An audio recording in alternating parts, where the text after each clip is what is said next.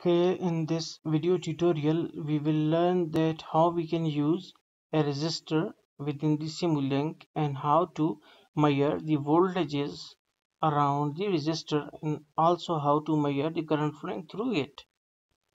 So for it, first of all, you need to go to library browser. In view, you can see this is a library browser. Click on it. Now you got library browser. So first of all, you need to take the DC voltage source,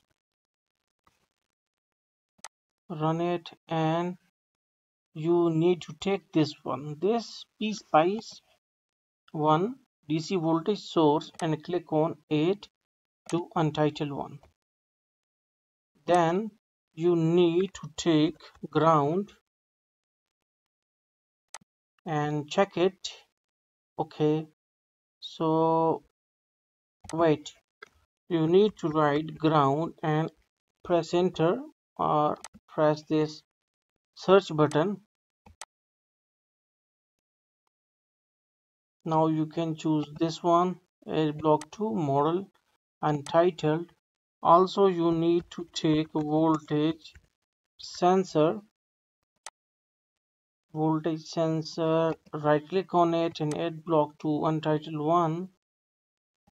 Then you need current sensor, sorry, double click on it, and here you just find this current sensor. Then you need display to display the voltage and current. So this is our display, 8 block 2 untitled. Also you need one solver configurer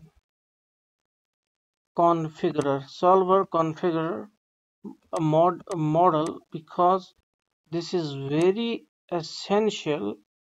Solver configuration module, because this is very essential for the our circuit to operate. Now we will take this display here and current sensor here, voltage sensor here, ground here, and DC voltage source. Okay, now we have left with the resistor, so we need to write resistor here, resistor, and okay, now you can get this one, right click on it and add block to model untitled. Now do one thing that, okay, wait, first we need to zoom it. Okay, now this is DC voltage source and this is resistor, so we will right click on it and we will rotate and flick, so we will rotate it clockwise. Now positive end must be connected with the positive end of DC, voltage source. Okay, we have connected this thing. Also one thing that you need to connect solver configuration with this, also the ground with the negative of the DC voltage source. Here it is not, okay, no problem, wait, no problem, wait. Okay, okay, now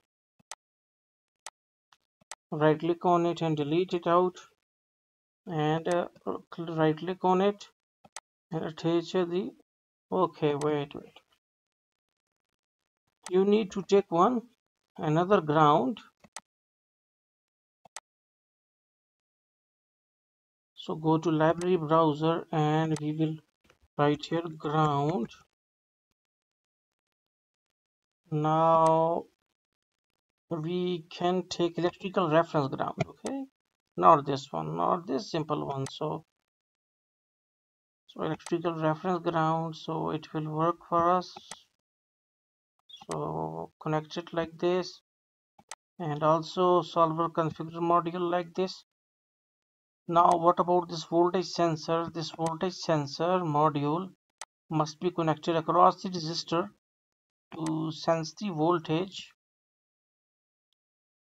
Also we need to connect, okay, wait,